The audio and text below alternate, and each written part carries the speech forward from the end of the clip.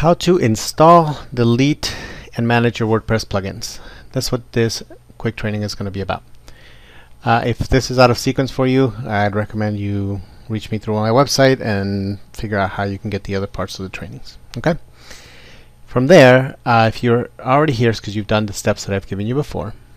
And here's what you got to do.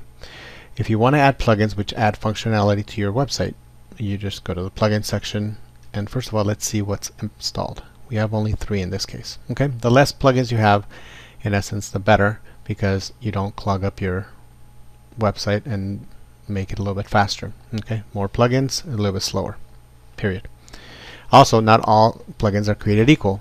Some of them are coded by real good professionals and made it work really well with WordPress. Others are more amateurish and they don't work as well or don't play as nice with WordPress. So that is just more of a trial and error, testing it out, or working with somebody who knows what they're doing. I'm also not going to discuss every single plugin because there are tons of them and you have your own custom needs, so there's no way that I can cover everything. But what I can do is I can give you some basic ones. There's some free ones, some paid ones, and then from there you can make a decision as to which ones you want to use. Okay, I'm just going to show you how to install them, delete them, and manage. Okay, so there are 2 basic ways in which you can install a plugin. The first one is you can just go ahead and click Add New, or you can add new there, and you can search for it if you know the name for it. For example, I like this dig one. As you can see, there it is. I just click Install Now. Maybe it'll give you a message there. There it is. It did it. And I can click Activate Plugin. That's it. Done. Now I'm done installing it. Now notice how it's active, because otherwise it would say Activate here. Once you've installed it, there's usually some settings that need to be done. Now this dig one, it adds a floating bar where you can share the buttons. It's pretty cool. So what I do is I go in here and then I play around with the configurations. Now I'm just going to go straight to floating because I know that this one requires that, and I need to make sure it's enabled. And then here it lets me pick, what do I want? Do I want Stumble Upon? Do I want Reddit? Do I want to take off buffer? Okay, customize it. Hit Save Changes.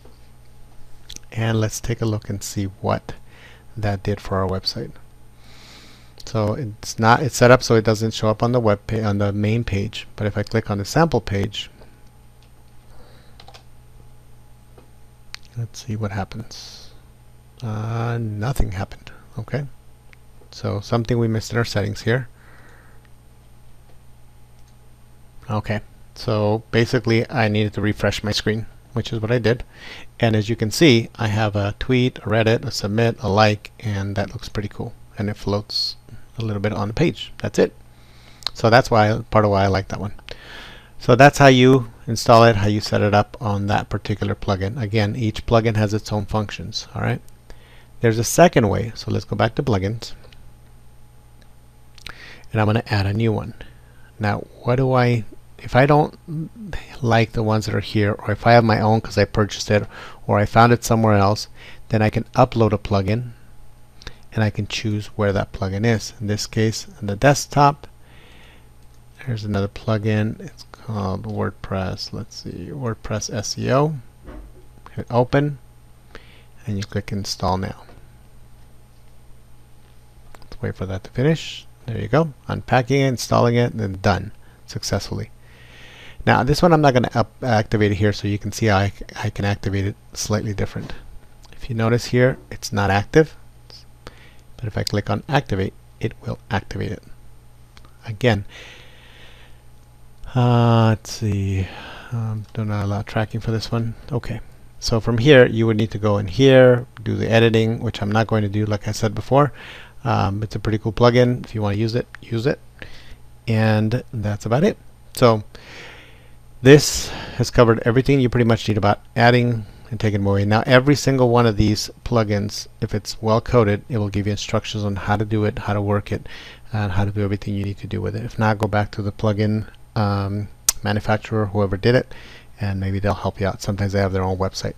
Okay, so if you like this video, go ahead and click like, share it, go ahead and put comments below.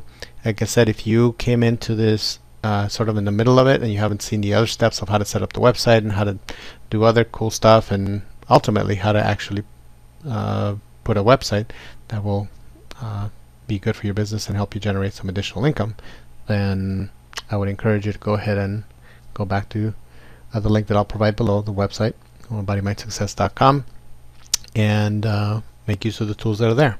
Okay? Thank you for watching, and have a fantastic time playing with your WordPress.